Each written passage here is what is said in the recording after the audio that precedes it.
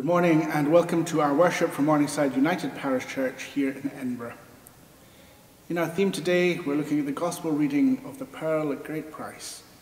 We're thinking of what it is to find contentment, to find peace of mind, to have an understanding of what really matters. As times change and people are facing the prospect of furlough ending, when economic realities are hitting home, and where there's a sense of a second spike, people wondering and worrying and developing anxiety for the future, we're going to look at what the Scripture tells us is important in finding the contentment that allows us to live functionally and well.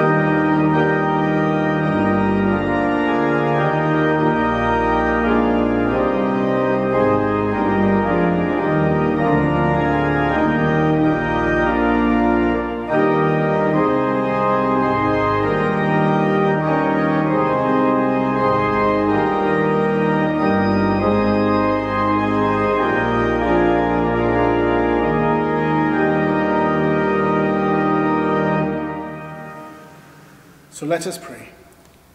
Almighty and everlasting God, we give you thanks for all that you've done for us, for this life, for the love that you bestow upon us. So this morning, as we gather to worship, to discover peace and your contentment, allow our hearts to praise you as we remind ourselves of the blessings that are freely given. Bless us as we worship you, for we could not know you, for no human wisdom can ever discover you. No argument can lead to you, nor any enterprise reveal you. You came to search for us in the frailty of human life. You trusted yourself so that the fragile faith of wavering disciples like us might know a different purpose and find new hope and courage. We come to you because you can turn our stumbling blocks to faith into stepping stones of hope. And in the foolishness of the cross, you can draw us to the truth that gives us meaning. So be near to each and every one of us now at this moment, so that we might open ourselves to your gracious presence as flowers open to the warmth of the summer sun. Breathe your Spirit upon us so that we can be conscious of your being. But we're also today remembering that our lives can be littered with hurts and mistakes. So in the spirit of love and gentleness, give us the light of your grace as we say sorry for all those things we get wrong, certain that you understand when we hurt other people by our selfishness, our unkindness, or when we neglect to practice what we know to be good and true. We remember in peace and quiet the hurtful things we've said to others, the hurtful things we've done to others and to ourselves. We remember this past week, and we look forward to the future, knowing that as we say sorry, you enlighten our minds, you touch us with grace and mercy, and you forgive our sins. We ask all of us this in your name. Amen. The reading is taken from the Gospel according to St. Matthew, chapter 14, verses 44 to 46. The kingdom of heaven is like treasure which a man found buried in a field. He buried it again, and in joy went and sold everything he had, and bought the field. Again, the kingdom of heaven is like this. A merchant looking out for fine pearls found one of very special value. So he went and sold everything he had and bought it. Here ends the reading. The word of the Lord. Thanks be to God.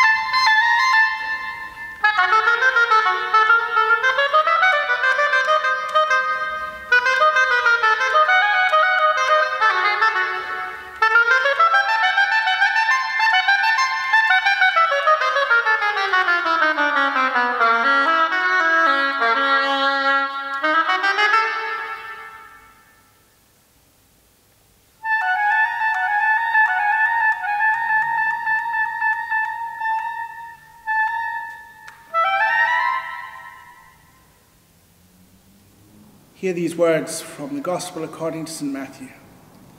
Again, the kingdom of heaven is like a merchant looking for fine pearls. When he finds one of great value, he goes away and sells everything he had, and he buys it. Contentment is a strange and elusive quality for people. We seek after happiness, good times. We want to experience our families and friends flourishing. We sometimes seek for fulfillment in strange places. But there's a disease that many people have.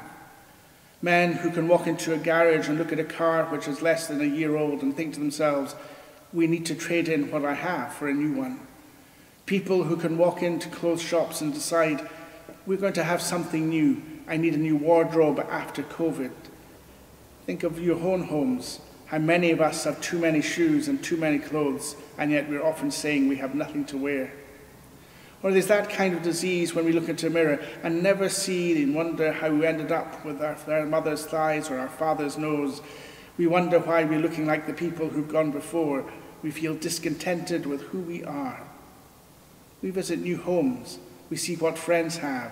And sometimes we feel envious and think our own lives shabby, somewhat difficult. And then we look at our careers. We wonder we could be doing better. Or we look at our spouses, our partners, and we sometimes might think to ourselves, could we have done better? In other words, this kind of disease is hugely human. It's that idea that we cannot be content with what we have.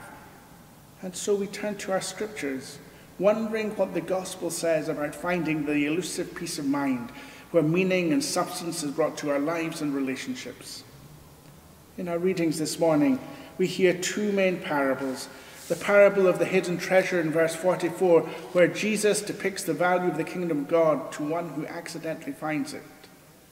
But notice also, Jesus immediately follows that parable with another short parable called the parable of the pearl of great price. In many ways, this is similar to what has gone before, but there is a difference. Here, the merchant is seeking something beautiful, and he finds one. He's undeterred by its price. He sells all he has to buy it. And notice in verse 45, the use of the word again, tying the preceding parable to the story of the pearl of great price. In other words, the merchant is on a mission to find the thing that will actually make him happy. And he believes there's something out there worth looking for. And when he finds it, he recognizes its value and is willing to sell all to obtain it. Now, if we think of this parable and apply it to our lives, there are many people who know that there's something, some purpose, some meaning out there, and they seek to find it in different ways. For some, it might be that we stumble across blessings that bring peace and contentment. But for others, decisions and choices are made in an endless search because the grass seems to be always greener on the other side, because people neither see nor appreciate what they actually have in their lives. In this parable, the merchant had it all, but it wasn't enough. People can crave success, riches, and fortune. People might find themselves discovering that in their lives they want something else other than what they have, not because their lives are bad, because they're unable to find that sense, that great gift from God, contentment itself. We don't know if the merchant described in this parable was happy once he bought his pearl. But we can consider the words of Jesus and wonder what he's trying to show us. The fact is, Jesus uses the pearl as an illustration for the kingdom of God, and it might be lost on us in this year, 2020. But to those who were listening when this story was first told, pearls were valued for their worth, for their aesthetic qualities, for their beauty. And because of that, many who bought them just did so as an investment. They were seeing something that had to be admired and held. But Jesus was challenging them. And what are we challenged with in this particular story? How should a Christian, someone who seeks to believe and follow Jesus, react in the search for fulfillment? Well, St. Paul in his letter to the Philippians gives us a clue. In Philippians 4:11 we read, I don't say this out of need, for I've learned to be content in whatever circumstances I am. Think of these words. I've learned to be content in whatever circumstances I am. Have we learned to be content? Think of the person who wrote this particular test. This wasn't some young buck stepping into a new career with a six-figure income. This wasn't a man who's worked all his life to accumulate wealth and is now sitting back enjoying luxury beyond measure. This was written by a 60-plus-year-old Jew chained to a Roman guard, under house arrest, not knowing if he was going to be killed or being brought to court to be set free. Though he's without the comforts of home, the privileges of privacy, he's able to say he's happy. He doesn't know what his future is. He's content. I have learned to be content, St. Paul writes. I've learned to be content. So how do we find contentment? Well, the first thing I would want to say for all of us is that contentment is learned. I want you to know that contentment has to be learned because it doesn't come naturally. It's learned because Paul had to discover it through the teachings and experience of life. We're often prepared to compare ourselves with others, to want more than what we have, to interpret someone else's good fortune as coming at our expense, to complain you don't have to teach any of these things because they ought to come naturally to us. Our contentment is often robbed just by the experiences of everyday living. Online catalogues, the ability to shop to get back to what was normal life, the idea of the internet alluring us to particular purposes, to spend and to find satisfaction. But I wonder if you were like many in lockdown, and there was something joyful about hearing the birds sing, about actually walking the streets without traffic, of actually spending time with your families and loved ones. Contentment is something which is elusive. If you want to find it, it might not be on Amazon and eBay. We find contentment if we find perspective and attitude. St. Paul greatly appreciated the encouraging generosity involved in these kind of circumstances. He'd learned to be content with what was provided, irrespective of his circumstances. And so it's significant that this apostle had to learn that virtue and adopt that attitude, because it isn't natural to us. Henry Kissinger, the former US Secretary of State, wrote, "Most people find tragedy wanting something very badly and not getting it. But many people have had to learn that perhaps the worst form of tragedy is wanting something badly, getting it and finding it empty." This seasoned politician is speaking of a different kind of truth, recognizing that sometimes it's in the simple pleasures that we find the things that actually matter. Last weekend, I spent a few days away, and whilst I was away, I was able to sit by the sea and just watch the contentment of people looking out at fishing boats, wondering what was happening, inspecting sunrises and sunsets. There were people who were not out fishing, people just at the shore wondering about life and wondering what was going on. The thing that struck me was not a search for fame or fortune, but the idea that people can take time to think with what they have, to look placidly at what goes in front of us, and to discover peace. For me, peace was found at Findhorn Beach. You too will have your places of wonder, whether it's at Portobello or some exotic place in Spain or Greece or Portugal. The Austrian psychiatrist and philosopher Viktor Frankl was imprisoned in Auschwitz, stripped of his identity as a medical doctor and forced to work as a common labourer. He lost his wife, brother, father and mother in the concentration camps. All his notes, which represented his life's work, were destroyed. Yet Frankl emerged from Auschwitz believing, and I quote, that everything can be taken from a man, but one thing cannot be taken. The last of the human freedoms, to choose one's attitude in any circumstances. We might not be able to choose our circumstances, but if we're seeking after contentment, perhaps we can choose our attitude. The Apostle Paul gives us a clue when he says, "I've learned in whatever state I am, simply to be content." And perhaps the best way to do this is to discover our priorities. It seems to me that every generation raises the contentment bar. With every new technological advance, we need to want more, to see things, to be satisfied. Things that the last generation knew nothing of, families experiencing different things.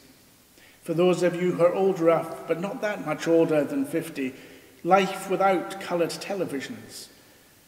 Think about life without mobile phones. Or think about those people who never knew what the internet might mean for them. Think about students at school who wrote things by longhand rather than to a laptop or a computer. Think about how change has happened. But contentment is not found in change. Contentment surely must look beyond creature comforts or techno toys or wealth or amusement. Surely it's accepting our circumstances as we find them and looking for this attitude of perspective, seeing what actually matters. The 19th century author Maltby Babcock said this: contentment is about being grateful, faithful and fruitful, using what we have, little or much. Paul learned the secret. He learned to be content was to trust in God, in our Lord alone. We need to discover to ourselves what makes us happy. We need to ask the question, on a scale of 1 to 10, how content are we? How does our world promote satisfaction or dissatisfaction? How do we find perspective? And for me as a minister, surely I've learnt this lesson. When I see simple courage, self-sacrifice, the care of people who can just rest upon the shoulders of others whose burdens are shared and carried, when I see the old who speak with wisdom and can turn and offer a subsequent generation a different perspective, when I see people exercising forgiveness and mercy and love itself, then we can discover an attitude which allows us to be content, because it gives us the perspective of struggle, the perspective of love, the perspective of forgiveness. And finally, perhaps this in this great story of the parable of the pearl of great price. We discover we have to trust in God. God's grace sustains us no matter where we are. He leads us no matter what we lack to the places where we ought to be. We can be content, whether full or hungry, whether living in plenty or want, if we simply trust in God himself. The contentment of this place and of this world is that whether we're in times of conflict and defeat, in amongst change, in amongst the destructive forces of the virus, the effect of the economic burdens that many are bearing, if we trust in God and allow him to carry our burdens, we'll find a grace where he bears it for us. St. Paul was content because he could see life from God's point of view. He focused on what really mattered. Paul had his priorities straight. He followed God's leading. He knew what that would mean for him. He detached himself from the things that really didn't matter to the essential things that were important itself. How can we do that? Well, can I simply suggest this? If we want to discover the pearl of great price, then draw on Christ's power for strength. If we have great needs or are discontented, then turn to him who offers a different kind of promise. If we're seeking better possessions and are longing to fill an empty place, if we want more in life, look to the way that God guides us. We'll find true contentment if we change our perspective, rethink our priorities, and source a different power. The pearl of great price is available for all of us. It's about encountering the things that matter. It's about loving differently and serving fully. Do you know, it's interesting when you attend the deaths of people, the difficult times in hospital, I often find in those who are leaving this world to go to the next, conversations that are never focused on what they have, but a recognition of the love that they've received and the people that they're leaving behind. It's not of this world that people consider worth and value. The pearl of great price is remembering each day to count blessings, to see love, to never take for granted, to serve others who have little, and simply trust in the God who never fails us. Amen. Loving God, we make our prayers to you for the world, for ourselves, and for other people. Heavenly Father, in this changing and difficult world where millions are being affected by the virus, where economic realities are hitting home, and where people are just struggling to find purpose and peace, hear us as we remember all who are victims of our own inhumanity. We pray for the poor and the hungry. We consider those who are seeking after justice, people who are in need, the homeless and the jobless, those who are frightened for their future. And loving God, we commend to your love those who are hard-pressed by the unfairness and hurt in a world which leaves little room for love. We remember the hungry, the refugee, victims of violence both domestically and at a geopolitical level. Might our prayers be heard so that the people can discover your peace and the reassurance of your love. And loving God, we pray this morning for our children and for students and teachers as the summer holidays commence for so many. Bless them with our hopes, keep them safe, and grant us the courage as adults to love them with no boundaries, to encourage dreams, to teach right and wrong, so that they might be blessed with secure homes, giving them in the days ahead rest and the challenge and growth of a fulfilling life. And loving God, this morning we commend to you those who celebrate new beginnings in life, those who've committed themselves in marriage and love, those who find themselves discovering new homes, new jobs, new careers, those who are celebrating the birth of new babies. Bring your peace and strength to those who are facing change and grant them the sense to rest upon you. And loving God, we pray for all those who are affected by the COVID-19 virus. We pray for the NHS and his workers. We remember those who are working in care homes and in the community. Care for our sick. Look after the lonely and the friendless, the weak and the depressed. All those people known to us in this congregation or at our homes. We think especially of those with terminal illnesses, praying that you give them peace and your friendship. And loving God, as we struggle to make sense of our lives and the lives of our families, we thank you for all that they mean to us. Enter every home and bring peace where there's discord, joy where sadness reigns, and hope where people struggle to make sense of their lives. In a few moments' silence, we remember our families and offer their burdens to you, our Father in heaven.